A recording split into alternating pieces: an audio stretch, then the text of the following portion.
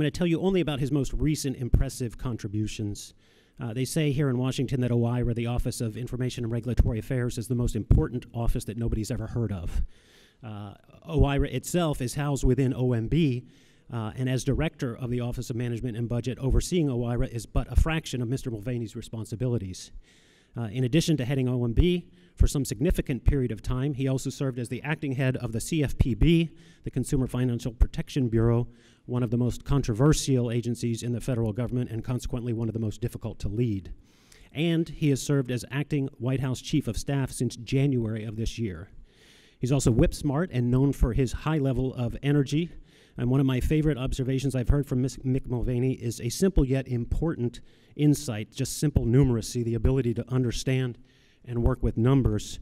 About the GDP, the gross domestic product, he compares 2% GDP and 3% GDP. It sounds like a slight gain if you just gloss over that, but he notes that 3% GDP is not a mere 1% better than 2%. No, 3% GDP is 50% more than 2% GDP, an enormous gain when you stop and think about it. So I look forward to hearing his insights today. Mr. Mulvaney.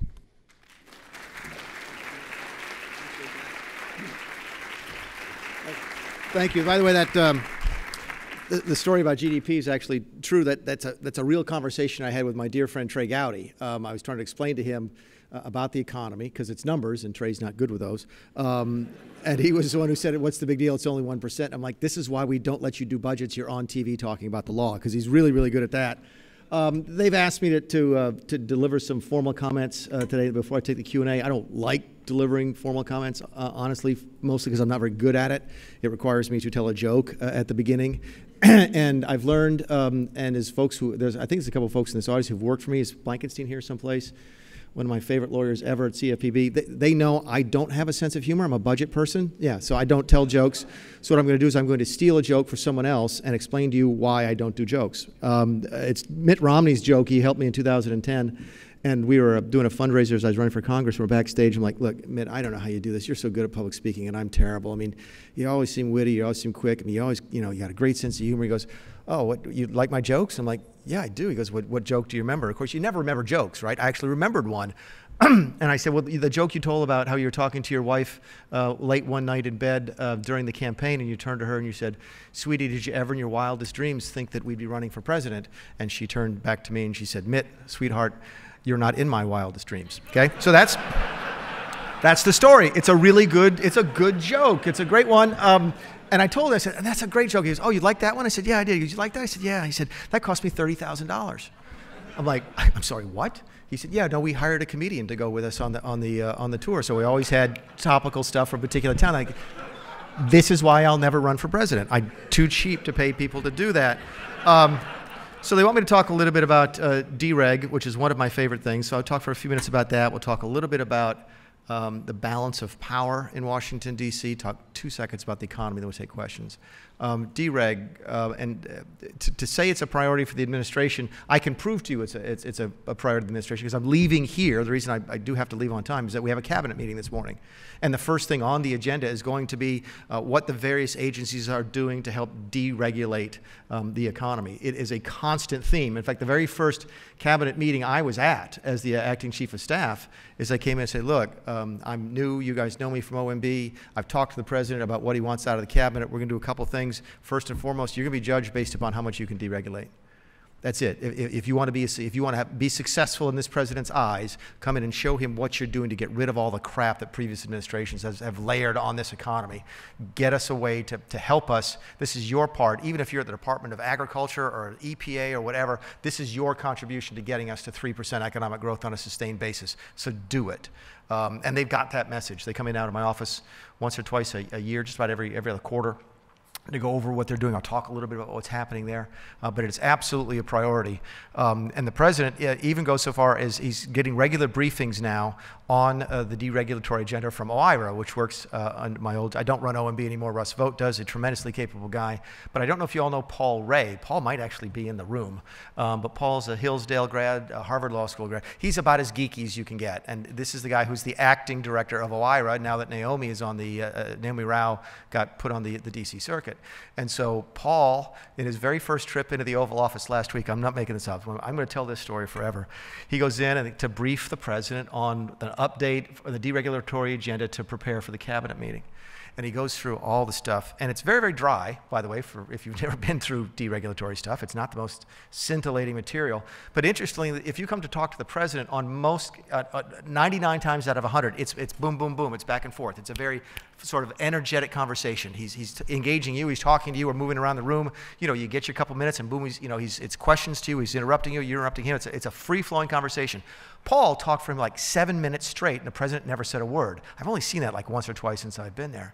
And at the end of Paul's sort of presentation, the president leaned back and said, "You love this job, don't you?"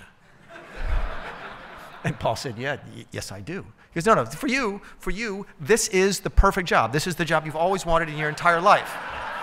And Paul said, yes, I think it does. And then the president took it to another direction. He goes, so would you rather be you doing this, or would you rather be, say, Tiger Woods from 10 years? Not Tiger Woods from last week, but the Tiger Woods from 10 years ago when he was winning all of the tournaments and he was on the top of the world. He's number one. Would you rather be him or you? And Paul, and I am not making this up, the most boring guy you ever gonna meet looked right at the president and said, Mr. President, once we achieve all of these things that I have on this piece of paper, Tiger Woods is gonna wanna be me.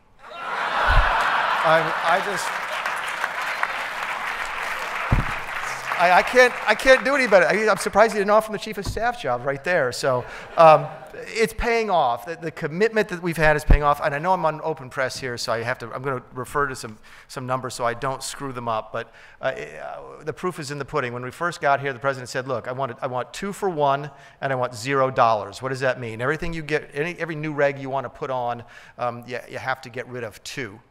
And net of all the ins and the outs, you cannot increase the dollar burden.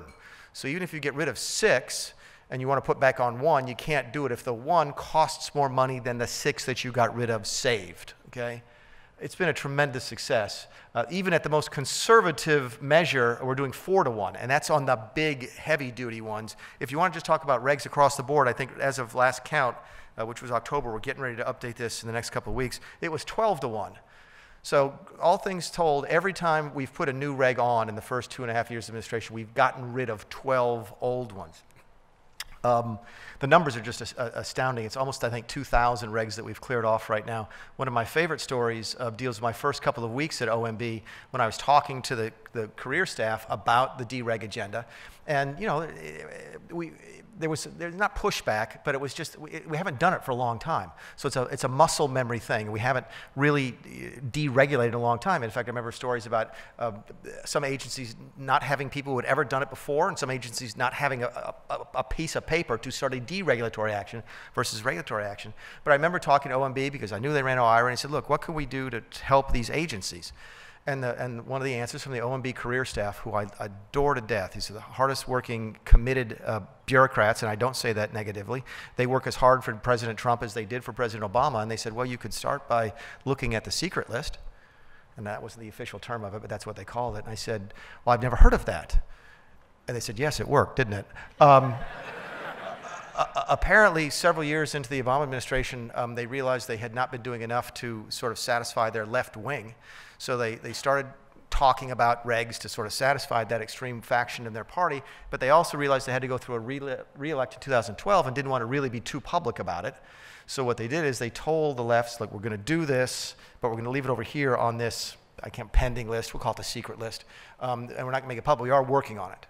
And they won re-election. It worked so well, they left it on there. And they kept adding to it. And that list was over 700 regs by the time we took over. And once we exposed that to the sunshine in the first couple of months of this administration, all of those went away. And by the way, we don't have a secret list anymore. We're not doing that. That's not how government should function. So thanks. Yeah.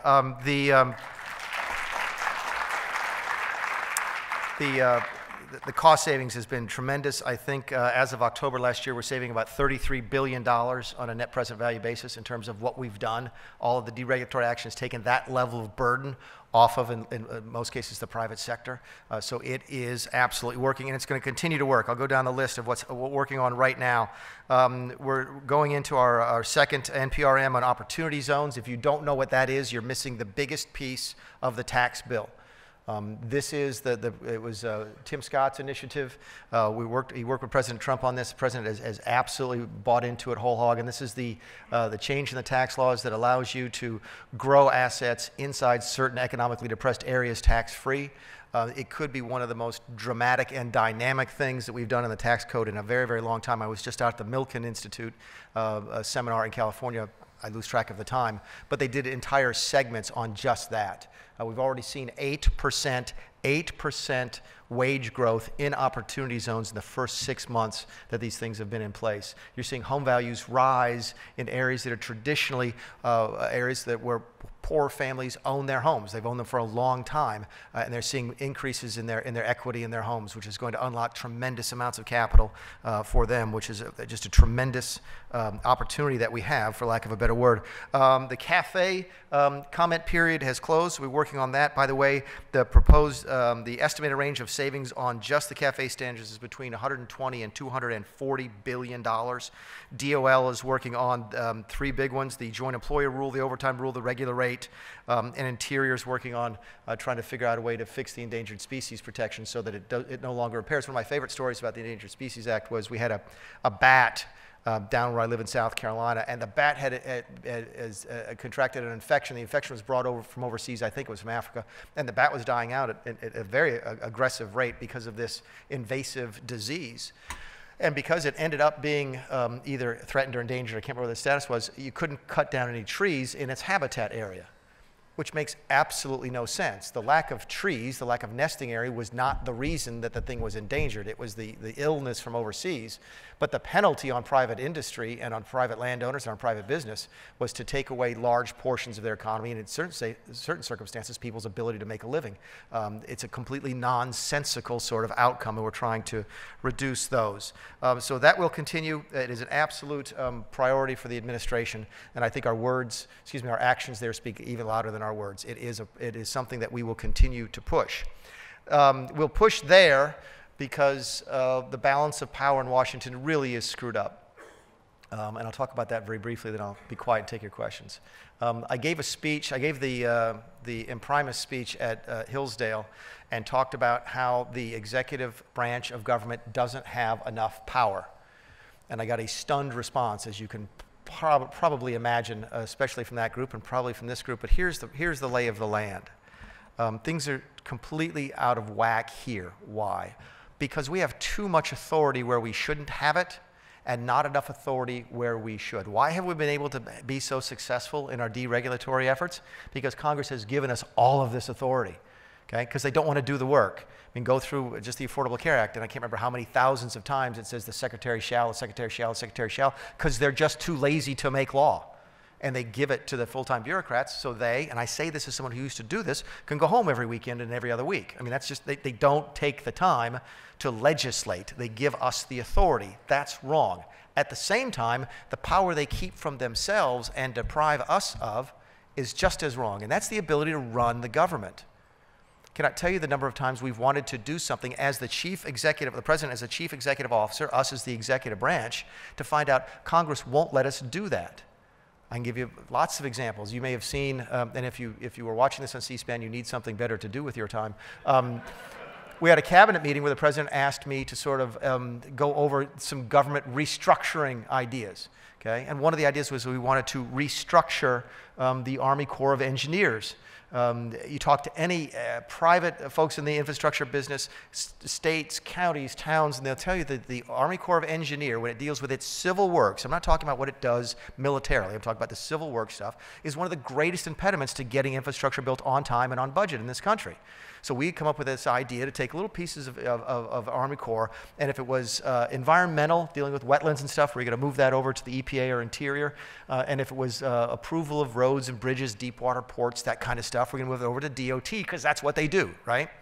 It was a reasonable idea. It was a sound idea. It was based on good information, good work, and it was an executive execution. This is the part of the running of the government. It's what we're supposed to do.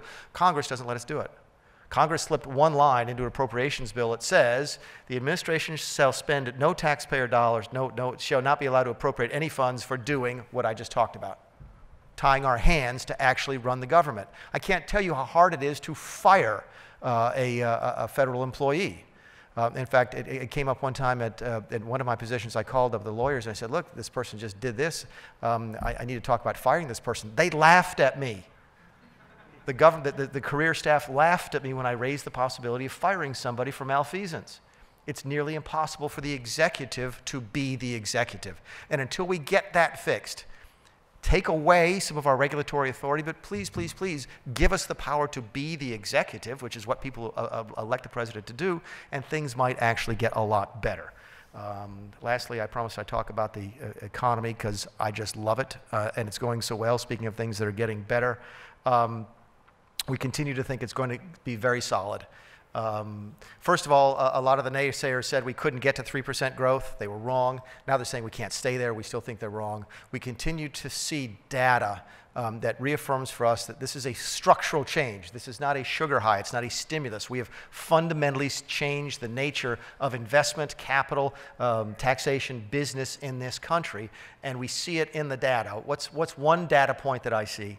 And I know Republicans talk too much about numbers, but this is one number that I think it speaks well more than just figures and dollars and cents, which is the quit rate. It's something that we track. Everybody follows the unemployment rate. Everybody follows the new hiring and firings, job creation. You know how many people lose their jobs every single month or month. We also see, it's available to you, but no one looks at it, the quit rate, which is people who are separated from their job by their own will. They quit, okay? They quit to go do something better. They quit to move to another town to take a better job. They quit to move to a competitor to get another job. They move to start their own business. That rate is at historic highs under Donald Trump.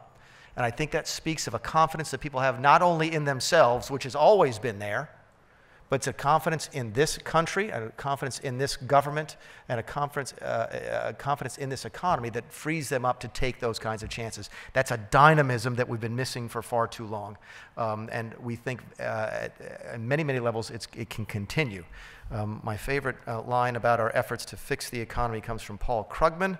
And sooner or later, I think they're going to realize that you can be wrong enough to where they take away your Nobel Prize. Because he was one of the ones who said we couldn't get through. In fact, he was famously for saying on the day of the election that the markets were crashing and they were never going to come back. We were going to be in permanent recession. Then he said we could never get to 3%. You'd never get productivity up, which we did. My favorite line from him is that, and this is a quotation from him. I'll get it a little bit wrong, but this is close enough. He said, "You could make me complete dictator of the country, and I could do everything I know to do, and I could only get your GDP up a couple tenths of a point." I believe that to be a true statement, by the way. But luckily, he's not the dictator of the country. Donald Trump is president, and we're better off for it. So anyway, thanks for having me. Look forward to having a chat.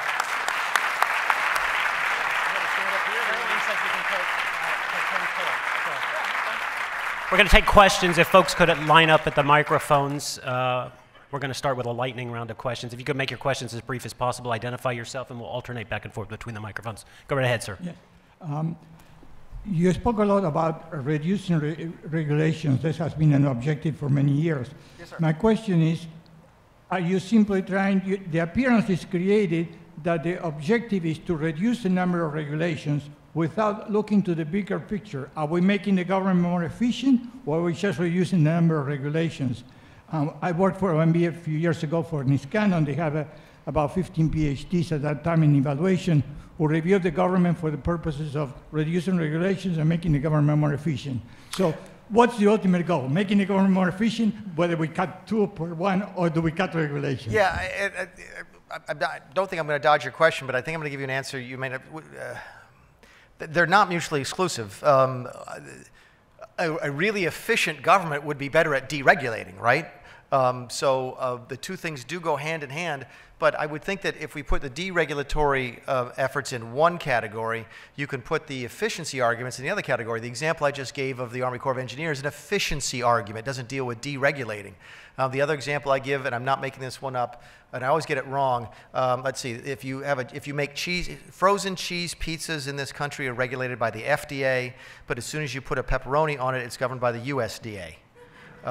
If you have a chicken and again, I get these backwards, the egg is governed by the USDA, it's born into a chicken, it becomes the USDA, you kill it and it's a piece of meat, it's back to the FDA, or so it goes back and forth several times. That's inefficient. It's, the word I use is stupid. So we're trying to fix that, but we can do both. We can walk and chew gum at the same time. At the end, if Congress will let us do these things, they won't let us fix any of those, by the way. There's other limitations in our spending bills that won't let us do those, just like there are for the Army Corps of Engineers. But we'd be better at regulating and better at deregulating, so the two actually do go hand in hand. Thank you. Let's go to this side. Hi, I'm Bradford Frisbee with the National Lime Association. Our members make chemical lime. Yeah. I know that you guys have done a great job in deregulating all the agencies, and OMB has a lot of powers to oversee that. But one thing that I think often gets overlooked is the Paperwork Reduction Act, and the fact that every regulation, or many of them at least, have a large component of information collection that's a part of it.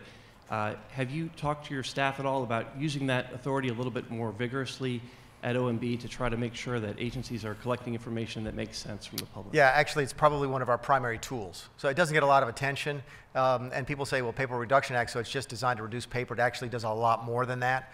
We're going through a major analysis right now, but the real short version, you want to put out a reg, we make a determination if it has a certain impact, and if it does, then it falls in sort of a different category. You have to do a cost-benefit analysis. The Paperwork Reduction Act plays into that regime, and we use it every single day. So while you don't hear much about it, it is one of our primary sort of authoritative pieces of legislation that we do use. You can use it as a weapon, you can use it as a tool, but we use it every single day. Thanks. Hi, my name is Nick Leasis, and I wanted to ask you what you think about congressional notifications and how it ties the hands of the executive agencies. I'm very familiar with USAID, and before we could do any major procurement, we would have to notify Congress, hey, we're about to spend this money that you already gave us to do such and such a thing. And then we'd have to wait 2 weeks, we'd have to report when did the notification clear. But it seems to me that it's not proper in terms of a constitutional architecture. Yeah, we deal with it. You're absolutely right. If you didn't understand the question, is that it's not like they just send us the money and then we get to go, go out and buy airplanes, and then we get to go out and buy airplanes. We have to tell Congress at different steps along the way, and it's absolutely inefficient. It just is. It's another chance for them to sort of pretend to be president, right? Which is what they do. The power of the purse is extraordinarily powerful, and it's supposed to be, right? The founders put it in Article 1 for the right reasons. But again, it's not designed. I don't think it's intended to be a constant impediment to the functions, the proper functions of Article 2. So yeah, we do deal with it. There's actually a couple things we actually have to get their approval on. Not only do we have to notify them, we have to get their approval. That becomes even more troublesome, but we deal with those types. It's a great example of the overreach from the legislature. Last question. Ben Taylor from Arlington, Virginia. What are 3 things the federal government does well? Yeah, we kill things and blow things up. We do, and the military would tell you that's what we pay them to do, and they're damn good at it. And you have to have people who are really, really good at it, and extraordinarily proud of what the military does, and they are excellent at what they do. Let me see, what else? Yeah, count that as 2. Yeah, that gives me one left. Generally speaking, we are good at bureaucracy, and I know that sounds wrong, okay, but let me explain that for just a second, see if I can convince you of it. I have now run 3 agencies. I've run the Office of Management and Budget. I've run what I used to call the Bureau of Consumer Financial Protection. That name didn't stick. That's fine. Now I run the Executive Office of the President. And what I can tell you is that 99% of the people who work for you in the bureaucracy are really good bureaucrats. How do I define that? I define that as working as hard for the last administration as they do for this administration as they will for the next administration. And they understand how they are to transition from one to the other. The story I told about OMB, some of the people who helped me deregulate and really threw their lives and souls into it were the folks who were helping Obama regulate on the way out the door. We do bureaucracy really well on a large scale. The problem is that other 1%, the folks who really are deep state, who are taking advantage of their position to try and frustrate the agendas of an elected official that they don't like. That's the one you hear about mostly, and rightly so. because they're effectively trying to undo the impact of an election. I try to convince all the people that work for me that no, if you want to be a good bureaucrat, I don't care if you're a Democrat or Republican, I just need you to leave that at the door when you come in, and 99 times out of 100 that happens. So we do that extraordinarily well. I'll take that as, how about 2 out of 3? So I think I got time for one more. Always take the lady with the hat, right? Thank you. Good morning. My name is Batia Zara. I'm a comparative intellectual property lawyer. This morning's panel, right before you spoke, spoke a lot about the effect of deregulation, transferring some rights more back to states. And I'm curious about the administration's position with respect to deregulation and whether or not that will indicate an increase in states' rights. Yeah, the question regards devolving authority back to the states, something that we have taken up on many, many occasions. The 3 I'll bring to your attention are healthcare. We were looking for ways to get the states more involved, have more skin in the game. Keep in mind, what's the big difference? I've been in state government. The big difference between state government and the federal government is that the federal government has a printing press and the states don't. So if you put the states in charge of more of it, they actually will have some type of motive to balance a budget. That motive, they have to do it. So there's that fiscal responsibility that we sort of lack. So we looked at that on healthcare. Education, the president has been very, very straightforward about the fact that he wants education to be run more by the states, not just for the fiscal reasons, but for the administrative reasons. I've never understood, when I was in Congress, I used to have people come in all the time and they say, I want you to vote this way on education. I'm like, where are y'all from? They said, we're from Idaho. And I'm like, why do you think why would you ever care what I think about what you do with your schools in Idaho? And really what they're doing is they're looking at the federal level of government as a court of appeals because their state and local government didn't do what they wanted to do, so they try and get somebody else to overrule them. And that's where the system completely breaks down. So we've looked at it in healthcare, we've looked at it in education, we're looking at it right now in infrastructure. Keep in mind, most of the infrastructure in this country is built by non-federal entities, most of them state and local governments. Most of the infrastructure in this country is owned by the state and local governments. Do we have a role to play? Absolutely. Do we have a leadership role to play? Yes, we do. Are we oftentimes the biggest problem in getting stuff built? Absolutely that we are. Just go ask your county and town managers about repaving a road and what they have to do to satisfy the federal government.